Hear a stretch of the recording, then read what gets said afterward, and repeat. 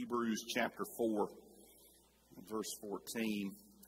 We're going to continue our study through the book of Hebrews, which means that we're going to continue to talk about the superiority of Christ, because that's the theme or the subject of this book. I would remind you that the Holy Spirit inspired this book for Jewish or Hebrew Christians who were tempted to fall away from the faith back into Judaism because the Roman Empire was persecuting Christians. Hebrews then was written so that they would persevere. So that they would persevere as the result of seeing Jesus as the fulfillment of Judaism. So that they would persevere as the result of seeing Jesus as the fulfillment of the Old Testament, of their Scripture. So that they would persevere as the result of seeing Christianity as true Judaism, as fulfilled Judaism. So that they would persevere as the result of seeing the superiority of Christ. That's why the author wrote what he wrote. In chapters 1 and 2, it was about seeing the superiority of Christ first in the early verses of chapter 1 over the prophets, but then especially in the rest of chapter 1 and all of chapter 2, it was about seeing the superiority of Christ over the angels. In chapter 3, it was about seeing the superiority of Christ over Moses. And then in the first part of chapter 4, it was about seeing the superiority of Christ over Joshua. Beginning here in chapter 4, verse 14, it's about seeing the superiority of Christ over Aaron. Or we could say over the Old Testament priesthood, over the high priest of the Old Testament. So that's what I want you to be looking for, and that's what I'm confident that you will find and see in our passage that begins in verse 14 of chapter 4. Look there with me and follow along as I begin to read. It says, "Since then we have a great high priest who has passed through the heavens, Jesus, the Son of God, let us hold fast our confession. For we do not have a high priest who is unable to sympathize with our weaknesses, but one who in every respect has been tempted as we are, yet without sin. Let us then, and with confidence, draw near to the throne of grace, that we may receive mercy and find grace to help in time of need. For every high priest chosen from among men is appointed to act on behalf of men in relation to God, to offer gifts and sacrifices for sins. He can deal gently with the ignorant and wayward, since he himself is beset with weakness. Because of this, he is obligated to offer sacrifices for his own sins, just as he does for those of the people. And no one takes this honor for himself, but only when called by God, just as Aaron was. So also Christ did not exalt himself to be made a high priest, but was appointed by him who said to him, 'You are my son. Today I have begotten you.' As he says also in another place, 'You are a priest forever, after the order of Melchizedek.' In the days of his flesh, Jesus offered up prayers and supplications with loud cries and tears to him who was able to save him from death. And he was heard because of his reverence. Although he was a son, he learned obedience through what he suffered. And being made perfect, he became the source of eternal salvation to all who obey him, being designated by God a high priest after the order of Melchizedek. In this passage and the passages that immediately follow it in the book of Hebrews, Christ is contrasted with the priesthood of Aaron, with the priesthood of the Old Covenant. And this contrast is presented towards the end of demonstrating the superiority of Christ, the superiority of His priesthood. That's why verse 14 speaks of Him as being our great high priest. And we should understand that as our greater high priest. Greater is in superior. Well, to understand this, to understand the priesthood of Christ and its superiority, we must first understand the Old Testament priesthood. And to understand that means that we understand the office of the priesthood and the function of the priest, of the high priest under the Old Covenant. Well, this is a great passage for helping us understand that, because that's exactly what is explained to us in summary form in verses 1 through 4 of chapter 5. So look again to chapter 5, verse 1. It says, "Therefore every high priest chosen from among men is appointed to act on behalf of men in relation to God, to offer gifts and sacrifices for sins." You see, the Old Testament priest, the high priest of the Old Covenant, they had to be men to represent man. They had to be human to represent humans. The reason we speak of Adam as being our representative is because we come from him. We are what we are because he was what he was. So these priests of the Old Testament had to be one of us to represent us, or had to be one of them, the people of that day, to represent them to God. They served as mediators between the people they represented and God, and there had to be an intermediary. There was a need for mediation because things were not right between people and God.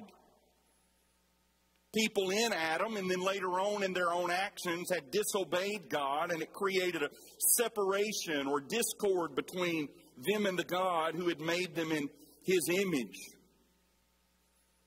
So you see, these Old Testament priests had to represent the people, the sinful people, in bringing them before a sinless, holy God.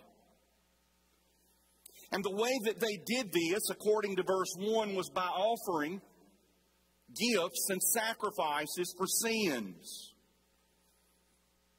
Things weren't right between the people and God. God was justifiably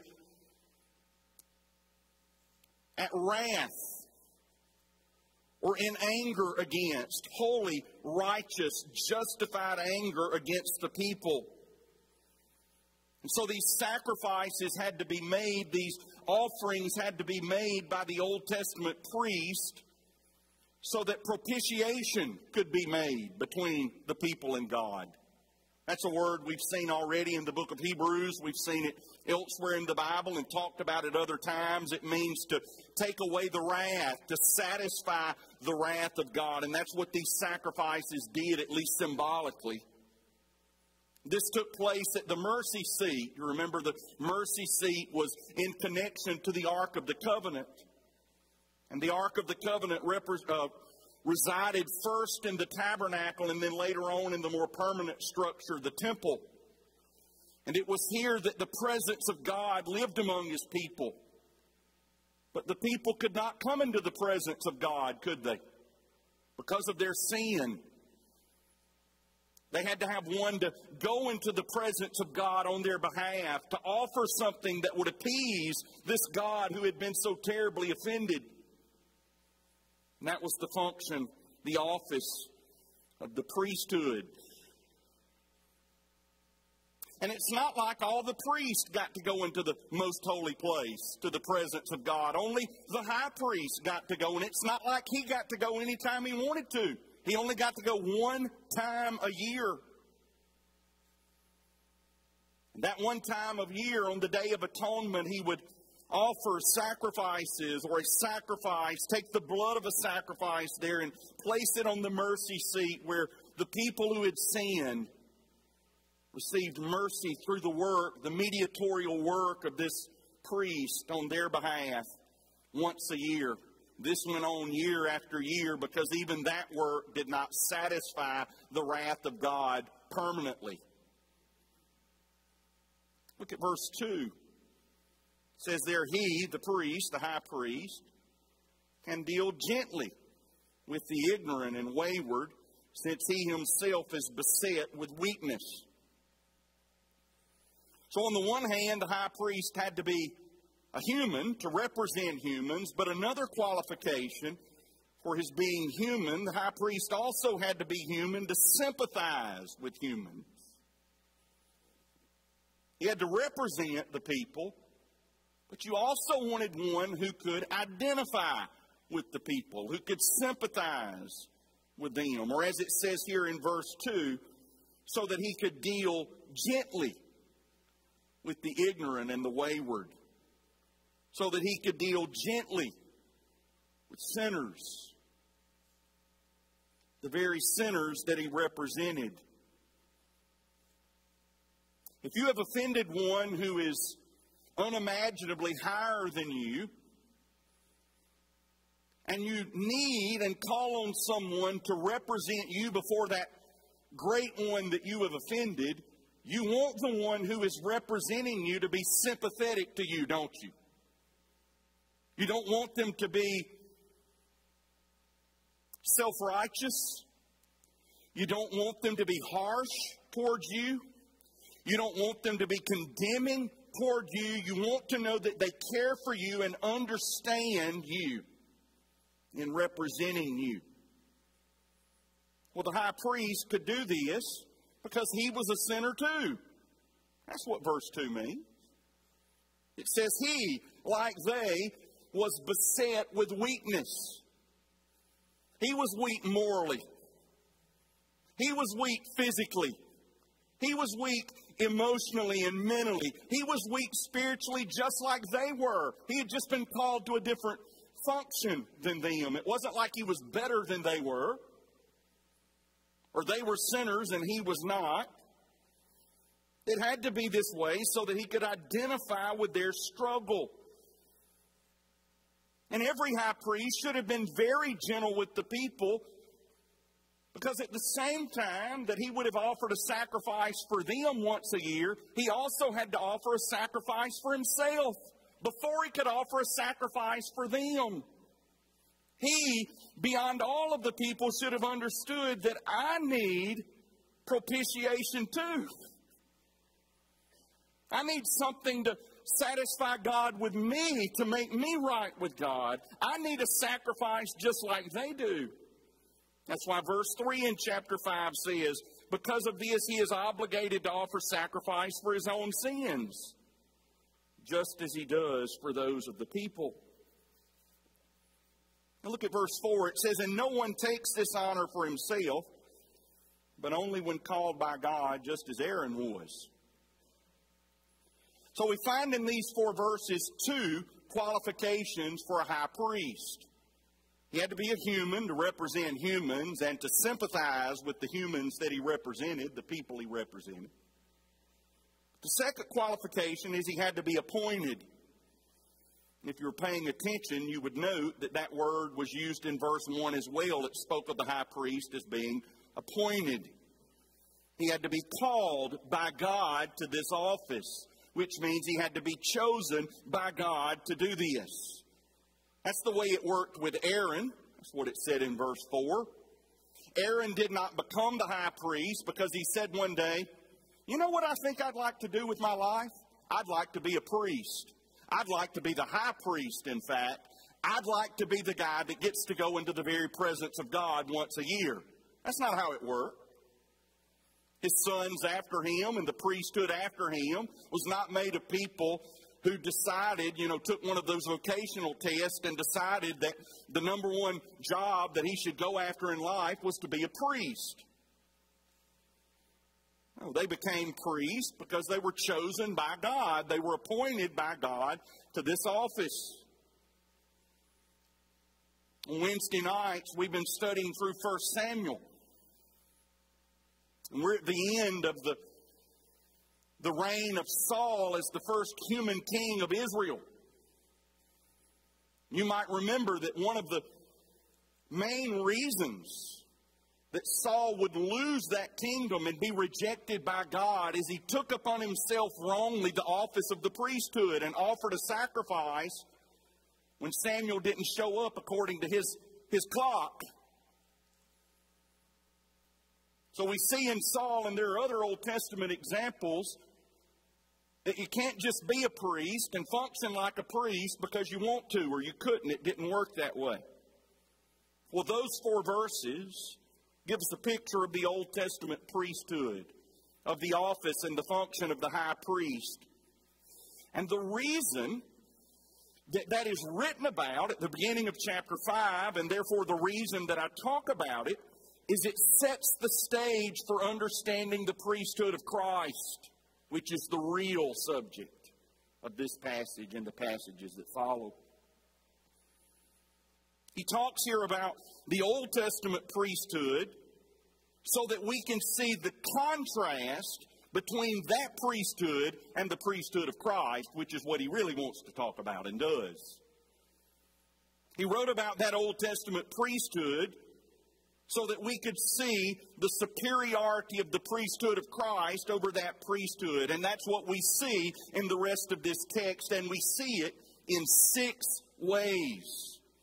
We find the first of those in chapter 4, verse 14. Look back there with me if you would. It says, "Since then we have a great high priest who has passed through the heavens."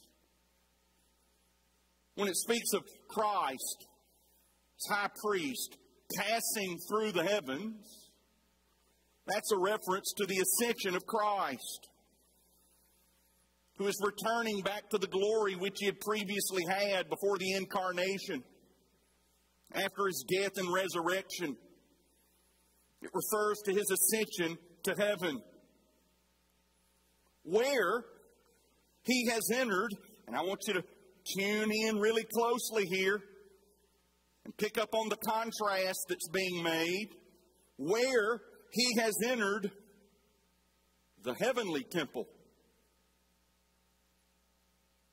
where he has offered himself as a sacrifice, his own blood at the heavenly mercy seat, where he has fulfilled and brought to an end the Old Testament sacrificial system. That's why in our order of service, we no longer have sacrifice the lamb. That's why you're not bringing pigeons with you to church, or your young heifers, your best ones.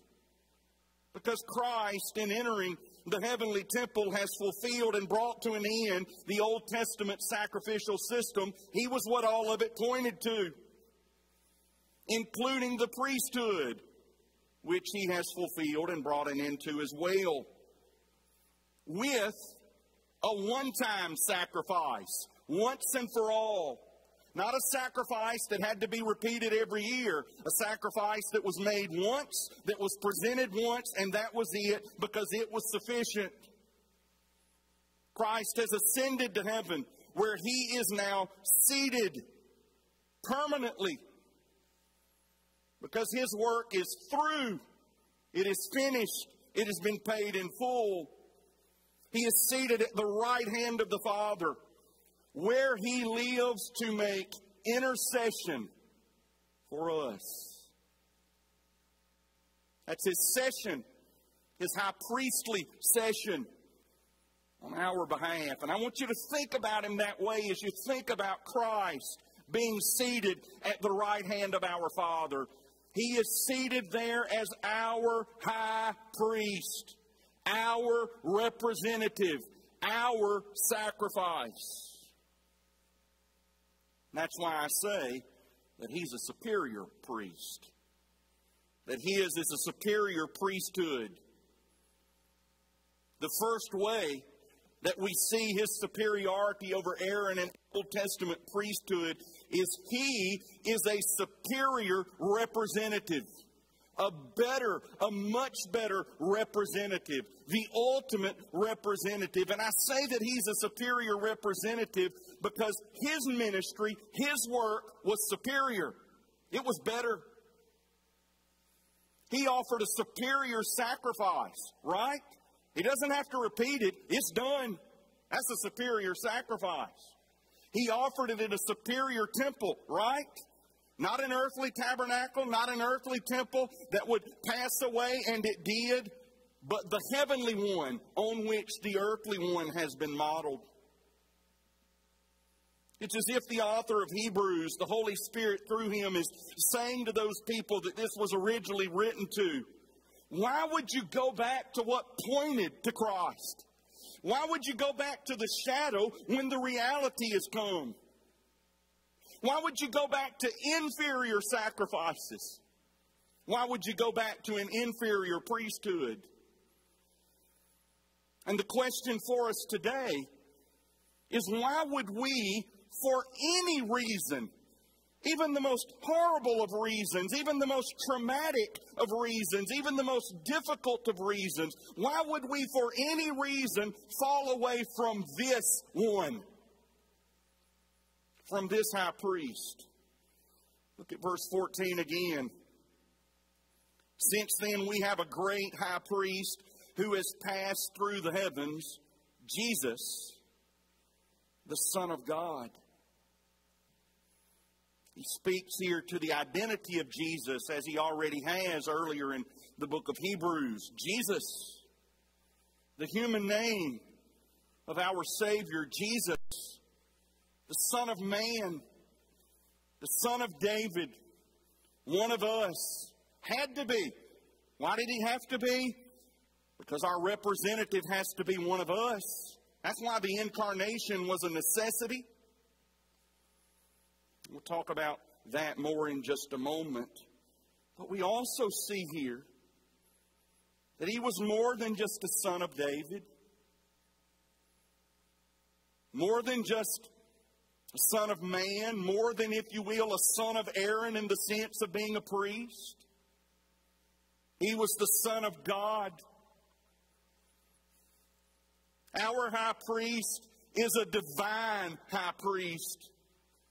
Our high priest is a man, but he's not merely a man. Amen? He's the God-man.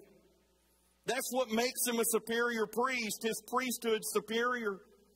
And it's the second way that we see the superiority of Christ over Aaron in the Old Testament priesthood. He has a superior identity. Man and God. So I ask again, why would we fall away from this one? Why would we ever fall away and abandon and reject this high priest? In the words of Peter, who else would we go to? Who else is there to go to? Now look at verse 15. It says, therefore, we do not have a high priest who is unable to sympathize with our weaknesses, but one who in every respect has been tempted as we are, yet without sin. So in this verse, we find a third way in which we see the superiority of Christ over Aaron in the Old Testament priesthood, and it is that He offers superior sympathy. Now, the high priest had to be a man so that he could sympathize with the people that he represented. But the sympathy of Christ is a superior sympathy. When it comes to our weaknesses, it's a superior sympathy. Because as we saw there in verse 15, He has been tempted in every respect as we are. Surely that wasn't true of any merely human high priest. You know, over the years, people come to me and share problems, and I can identify with problems in general, but I can't identify with every single problem that people go through. There are others that can. Some of us share issues in common. We receive so much comfort and mutual encouragement from people who have walked where we've walked or where we're walking. But Christ's priesthood is superior because He's been tempted in every respect as we are. Because He was one of us. He was the ultimate one of us. He was a human like we are. Think about that. God becoming a man just like us. If you doubt that Jesus has been tempted and therefore can understand our weaknesses, our temptations, our struggles, then I would take you back to the wilderness where He was tempted by Satan at the beginning of His ministry. Do you not think that was real temptation? Do you not think that would qualify Him to understand you and I as we are tempted? None of us are important enough to be tempted individually and personally by Satan. I'm guessing the most important of us would be maybe the domain of some junior demon, at best, maybe a freshman.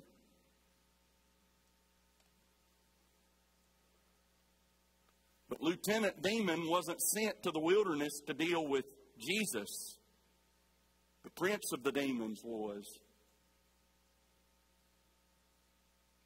Jesus understands, therefore, our weaknesses. In addition to His temptation in the wilderness, think about Gethsemane. You know, Jesus had a garden temptation just like Adam and Eve, didn't He? One that was far more profound, one that was far more significant, one that was far more difficult. We read in the account of Jesus in the Garden of Gethsemane on the night before His death that His soul was deeply distressed, that He thought He wouldn't make it, that when He prayed, He sweat as He prayed, and He sweat drops of blood. He poured out His heart repeatedly before His Father as He faced that cup of God's wrath that He would have to drink. Father, if there's any other way, take this cup. Let this cup pass from me. But if this is what it takes, this is what I'll be willing to do, whatever your will is. And though we aren't told about other temptations in the life of Jesus, at least in the gospel accounts, in passages like this, we are taught that surely His temptations were not limited to the wilderness and the garden. Day after day as we are, Jesus must have been tempted in His everyday life. Yet here's the difference. Yet without sin. And I've heard people say, well, He can't really identify with us if He didn't sin. Well, that's not to be crude, hogwash. What's more difficult? To give in to temptation or to resist it? What is more difficult, brother and sister? To take the easy way out and disobey? Or to pick up your cross and follow Christ and obey? We all know what's more difficult, right? Who's the better one to sympathize with us? The one who's failed worse than we have? No, it's the one who has succeeded where we have failed. Therefore, I say that we see His superiority because in Him we find a superior sympathy. Look at verse 16. It says there, let us then with confidence draw near to the throne of grace that we may receive mercy and find grace to help in time of need. In this verse, we find a fourth way that shows us the superiority of Christ over Aaron and over the Old Testament priesthood, and that is that Christ, in His priesthood, provides us with superior access. And I don't just mean superior access for Himself, though that was true. The high priest, one high priest at a time, got to go into the presence of God one time a year. How much access does Christ, the high priest, have to the presence of God? I mean, He's like 7-Eleven. Never closed. like Waffle House. I mean, you can eat at Waffle House anytime. It's permanent access to the Father. But I'm not speaking here about His superior access. What I'm really talking about is He has provided superior access for us, for the people that He represents. Check this out. He brings us to where He is. He brings us into the Holy of Holies, the most holy place, and not just the earthly one. He brings us into the heavenly, most holy place. Christ brings us, every one of us who are trusting on Him for salvation, to the mercy seat. He brings us to the throne. He brings us into the very presence of God. He tore the veil for us, making a way for us beyond the veil, behind the veil. That's something the Old Covenant saints never had.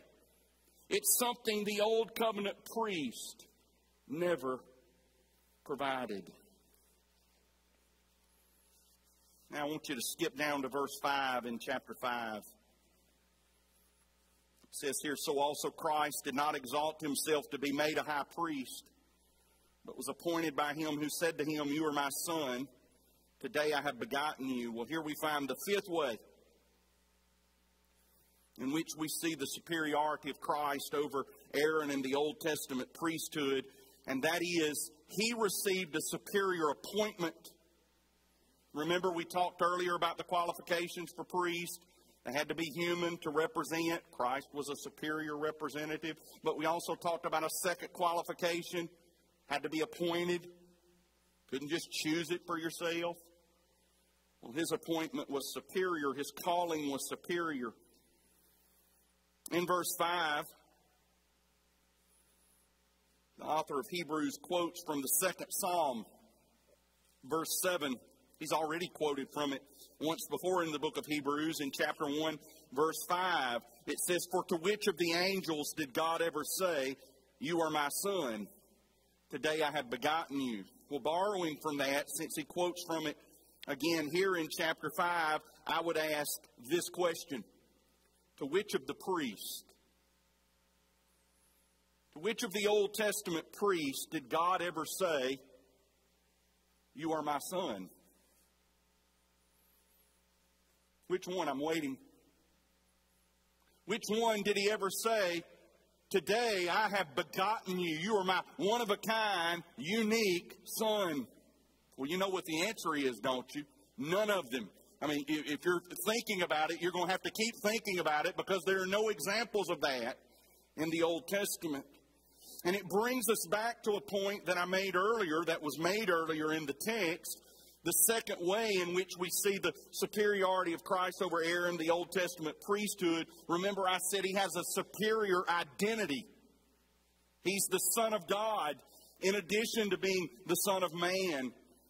And He was declared by the Father to be His Son at His baptism. This is my Son. At His transfiguration. This is my Son. But what He's really talking about here and making reference to is He was declared to be the begotten, only begotten Son of God in His resurrection. I think that's the today that He's referencing here. And I base that on a passage like Romans chapter 1 verse 4, which says Jesus was declared with power to be the Son of God by the resurrection, or in His resurrection from the dead. So we see in that Him being identified as the Son of God, that His appointment to the priesthood is a superior appointment. Look at verse 6. It says, as He says also in another place, you are a priest forever after the order of Melchizedek. I also say that the appointment of Christ to the priesthood is superior because it's an eternal appointment. It says He's a priest forever. Was Aaron a priest forever? Were the sons of Aaron priests forever? Not at all. Were any of the Old Testament priests forever? First of all, there was an age that they couldn't serve after. And then all of them died. That's why they kept having to have more priests. But the appointment that Christ has received is an eternal, forever appointment after it says the order of Melchizedek, as opposed to, if you will, the order of Aaron. The priesthood of Aaron came about, the Old Covenant priesthood as we know it came about, at least in terms of the chronology of the Bible, the ordering of the Bible, in about Exodus chapter 27, the end of it, and on into Exodus chapter 28, sometime after Israel was set free from Egypt and before they made it to the land of promise during that wilderness time. But do you know where Melchizedek's first mentioned in the Bible? Well before that. Genesis 14.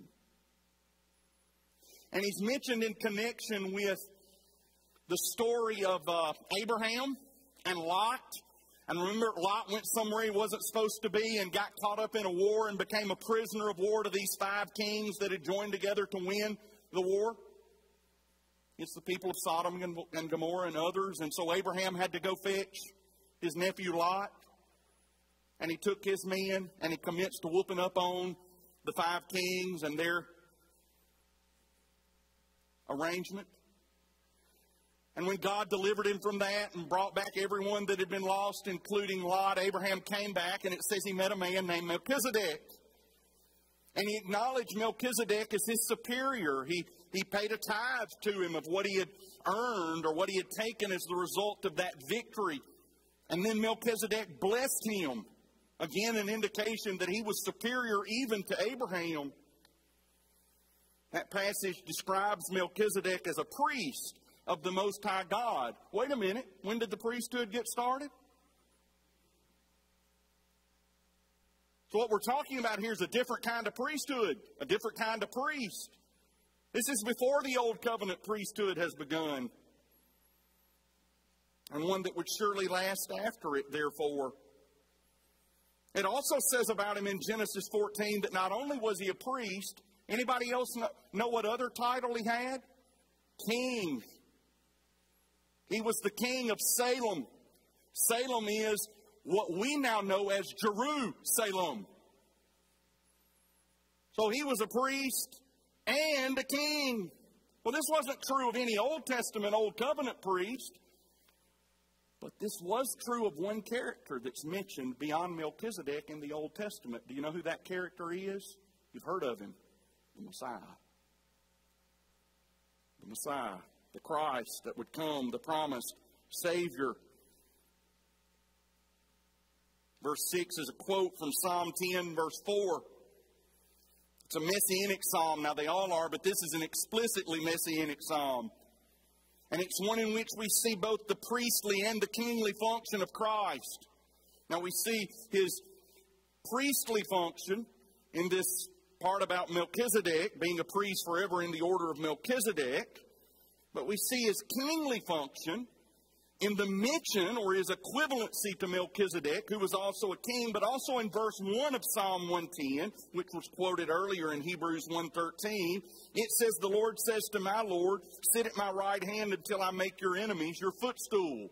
That's about the kingly office of Christ. We studied not so long ago on Wednesday nights through the minor prophets when we got to the book of Zechariah. Do any of you remember about the middle of Zechariah chapter 6 where it was talking about the Messiah, and it spoke of him as being the branch. And it said he would build a temple, but he would also establish a throne. That is, he would be a king and a priest. The phrase was a priest on his throne. That's why I say he's a superior priesthood, because he has a superior appointment. Or as verse 10 repeats, being designated by God a high priest after the order of Melchizedek. Now there's one more way that we see the superiority of Christ over Aaron in the Old Covenant priesthood, and we see it in verses 7 through 9. Before we begin to read those verses, I'll go ahead and tell you what the way is. We see the superiority of Christ over Aaron and the Old Covenant priesthood because he has provided a superior result. Or superior results. Or I could say it like this. It maybe will help you understand it better. It does for me. Jesus as a priest is superior because he's provided a superior salvation. He's provided a superior righteousness. He's provided a superior forgiveness. Think about it in those terms. That's what I mean when I say he's provided a superior result. Now look at verse 7. It says, in the days of his flesh, Jesus offered up prayers and supplications with loud cries and tears to him who was able to save from death, and he was heard because of his reverence. Well, we see that Jesus received a superior result from his prayers. When it mentions him here crying and praying out loudly and with tears, again, I think it's a reference to Gethsemane. What I talked about earlier. And his prayers were heard. And some might say, well, I don't know. He asked for the cup to pass from him.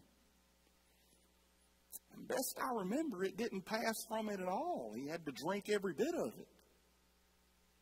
But we're given more insight here in Hebrews chapter 5, and it says his prayer was ultimately that he would be saved or delivered from death. Now, for those of you who know the rest of the story, would you argue that Jesus was delivered or saved from death? Wasn't spared from it. He was saved from it. In the resurrection, look at verse 8. It says, although he was a son, he learned obedience through what he suffered. Jesus had a superior result from his life when compared to the Old Testament priest. He suffered like they had, but the results from his suffering were superior. His was a superior obedience, which came about through suffering, even for him. And look at verse 9. It says, in being made perfect. That doesn't mean that he lacked perfection, but we talked about this in chapter 2, and I'll reference it in just a little while. In chapter 2, we talked about it's not that Jesus lacked something. This is simply saying that apart from him fulfilling all righteousness in his earthly life, that he wouldn't have been the perfect Savior. So again, it says in verse 9, and being made perfect through his obedience even in suffering, he became the source of eternal salvation to all who obey him. His was a perfect obedience. And the result of that was a superior salvation. And that's what I'm talking about when I say he provided a superior result. The sixth way. We see the superiority of Christ over Aaron and the Old Testament priesthood. How's the salvation he has provided described here? What word describes it? Eternal. Eternal salvation. What's that in contrast to that was provided, if you will, by the Old Testament priest? A temporal sort of salvation. A yearly sort of salvation, if you will. A weekly, a daily sort of salvation and forgiveness. Jesus, in contrast, has provided eternal salvation to all who obey him. He's done it by his obedience for those who obey him. Does that mean that we're saved by works? No. Where do we begin in obedience to the Lord? By repenting and believing. And then how do we demonstrate that we genuinely repented and believed? By following Christ in faith and obedience. Well, about this point, you may be wondering, what does the superiority of Christ over Aaron have to do with persevering? I thought that's what Hebrews was about. How would this have kept the original audience of Hebrews from falling away? How does it motivate us to endure? Well, I'm glad you asked. The superiority of Christ over the Old Testament priesthood motivates us to endure and to persevere for 6 reasons that I will cover in bullet form now, okay? So if you're a writer, limber up those fingers and write quickly. Though God has given me a voice that should be very easy to take notes from because I talk about at 1/10 of the speed of the normal voice. The superiority of Christ, or we could say that Christ is superior to the Old Testament priesthood, and it motivates us to persevere because Christ, check this out, Christ, our high priest, has passed through the heavens for us. For us. Go back to chapter 4, verse 14. Since then, we have a great or greater or superior high priest who has passed through the heavens, ascended to heaven, right hand of the Father, Jesus, the Son of God. Since that's the case, let us hold fast our confession. Let us hold on to the faith. Let us hold on to Christ. Let us not fall away. He has ascended for us. He has made propitiation for us. He is seated and intercedes for us. John chapter 17 is called his high priestly prayer. Do you know what he prays for us there? Father, keep them. Keep them. Preserve them. So if he has done this for us, should we not persevere for him? Should we not hold fast our confession for him? Second reason the superiority of Christ over the Old Testament priesthood motivates us to persevere is because Christ, our high priest, sympathizes with us. He sympathizes with us. Chapter 4, verse 15. For we do not have a high priest who is unable to sympathize with our weaknesses, but one who in every respect has been tempted as we are, yet without sin. Christ is able to sympathize with us. Do you know why? Because as strange as this may sound, especially when we consider the lofty eternal position of Christ, he's one of us. He's one of us. And that means that he's gentle, not harsh. Brother and sister, if what keeps you apart from Christ is that you think that when you come to him, you will find one who is like, why are you here again? I'm tired of you. You ought to be better than what you are. That's not the Christ of Scripture. Jesus said in Matthew 11, 28 through 30, come to me, all of you who are weary and heavy laden, and I will give you rest. My burden's light. My yoke is easy. Take up my yoke and learn from me, for I'm gentle. He spoke of himself as being humble in heart. He sympathizes with us, so we should endure with him. A third reason the superiority of Christ over the Old Testament priesthood motivates us to endure and persevere is because Christ, our high priest, gives access to us. Verse 16 again, let us then with confidence draw near to the throne of grace that we may receive mercy and find grace to help in time of need. You know what he gives us access to? The throne of power. It is a throne of power, but that's not what it's called here. Do you know what keeps many from drawing near to the throne? Because we know what God is like. He is omnipotent God. He is powerful God. And when we think about God in those terms, it's not inviting when it comes to His throne. It creates, as it should, a sense of awe, of biblical fear, of reverence toward God, and awareness of our own difference when it comes to the comparison between us and God. But listen to the language here, so that we may draw near to the throne of grace. Does that sound inviting? The throne of grace? Don't you want to draw near? Don't you want to come close rather than run away from a throne like that, a seat like that?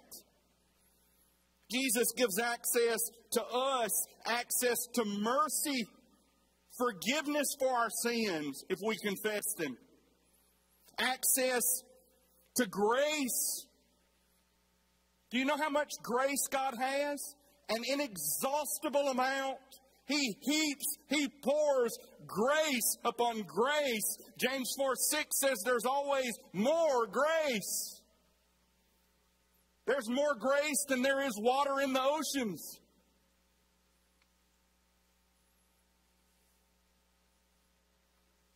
It gives us access to grace, access to help. That's what it says. What do we need in this world, in this wilderness of life? What do we need? We need help. We need mercy for our sins. We need grace for the things that we're dealing with, for the things we need help on. And that's exactly what Jesus gives us access to. And this access gives us confidence, boldness to draw near to a place we have no reason being. Gives us confidence to draw near. So draw near, brother and sister. It's the way we persevere. As we keep praying, it's one of the ways, that's how we draw near to the throne of grace. And this access is for us. So we persevere for Him. Fourth reason the superiority of Christ over the Old Testament priesthood motivates us is because Christ, our high priest, was appointed for us. That's what chapter 5, verses 5 and 6 talks about. Appointed to be a priest and a king. As our priest and king, He mediates for us. And at the same time, He rules over us.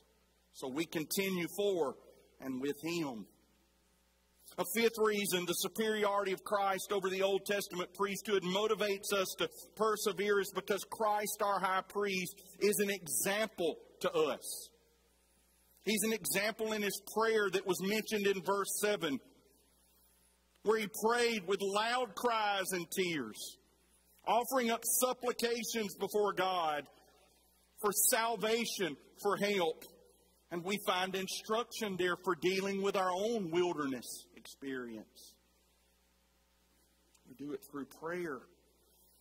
Christ is also an example to us in obeying and suffering as sons, which we are too. Verse 8 spoke about that. Although He was a son, He learned obedience through what was suffered. And this is a great correction to what's wrong in the theology of many Christians. We think that because we're children of God, then the suffering's all a part of the past. And what we really understand biblically is the suffering has just begun. Just look at our Savior Christ. He's not an example of how to get out of suffering. He's an example of how in this time to deal with and make it through suffering. As we understand that through the suffering, God has appointed the suffering so that we, as He, can learn to obey. That's the way it works even for sons. He's an example for us. So we endure for Him. And then a sixth reason the superiority of Christ over the Old Testament priesthood motivates us to persevere is because Christ, our high priest, is the source of salvation for us. And that's what we saw earlier in verse 9. To we who repent and believe, to we who follow Him in faith and obedience, to we who believe that He is both Savior and Lord. We do this, we persevere. We're motivated to endure whatever we face. And look, I know what you face. I know what many of you faced, what you are facing. I'm not saying I've mastered it. I'm not saying I've even walked through, but I know about it, and I hurt for you, and I hurt with you. But we should keep going whatever it is, because He has saved us. He is saving us. He will save us. He has given and He gives to us eternal life, and He does it to us, for us. So we persevere for Him, for our superior high priest. This is one of those passages, like many in the Bible, that reminds us we can't get to God on our own. And God help you if you think you can. We cannot get to God on our own. We need a mediator. We need a priest. And we need a better one than Aaron. We need a better one than the Old Testament, Old Covenant high priest. And we certainly need a better one than those that still carry that title of priest today.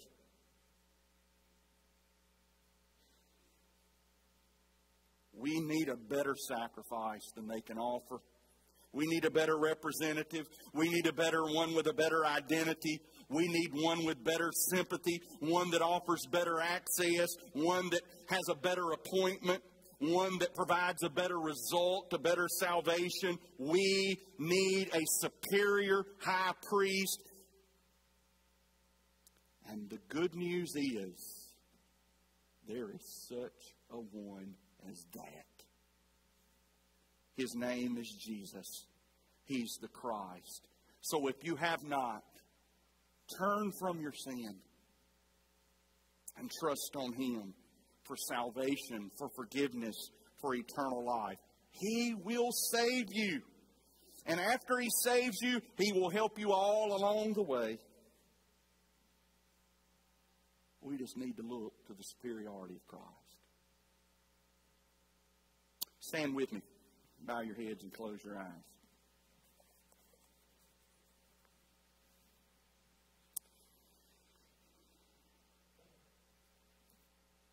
I would remind you that if there's anything that you ever need to talk with me about, I'd love to talk to you. If there's something from this message, from Hebrews, something that from your life this week, I'd love to talk with you about it, especially if you have doubts about where things are, where things stand between you and the Lord. Find me after the service. Come see me one day this week. Call me, text me. I'd love to talk with you about it, whatever it is.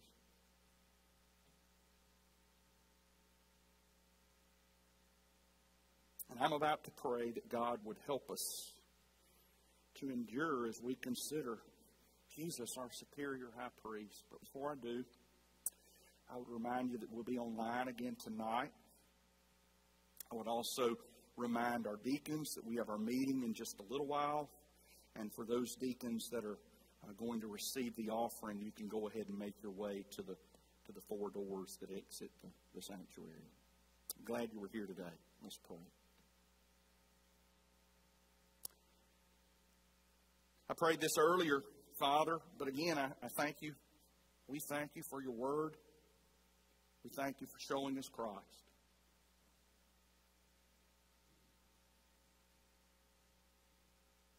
And we praise you and worship Him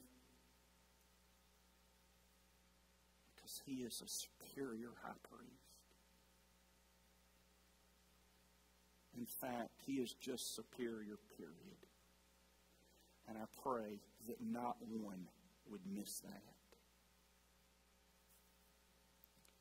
And I pray that you would work through what we've read and studied today to motivate those who follow Christ, even as we walk through the wilderness and hardships, to carry on, to continue on. To Jesus, who has gone before us. For Jesus, who has gone before us. And I pray that you would use what we've read and studied to draw those who are apart from Christ to Him in repentance and faith, that they might be saved by Him, the only Savior. We pray it all in His name. Amen. You're dismissed.